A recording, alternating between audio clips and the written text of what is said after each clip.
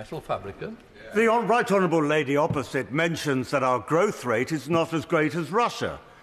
What she doesn't mention, Mr. Speaker, is that the IMF said that of Germany too, because both Germany and the United Kingdom are dependent on gas.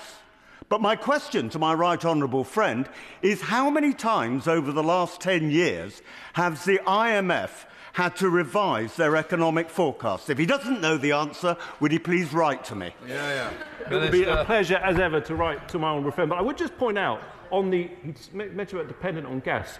Last year, we should be very proud of the fact that over 40% of our electricity was generated from renewables, just 1.5% from coal. We've had the fastest falling emissions in the G7. And as a recent report confirmed in the Times, we can get those lower emissions with higher growth. And they said that jobs in the net zero sectors paid £10,000 more than the national average. The Times reported in particular that South Yorkshire, North Derbyshire, Tyneside and Teesside are all hotspots for net zero jobs, and it shows that we can deliver on net zero and deliver economic growth. Habib Jassin.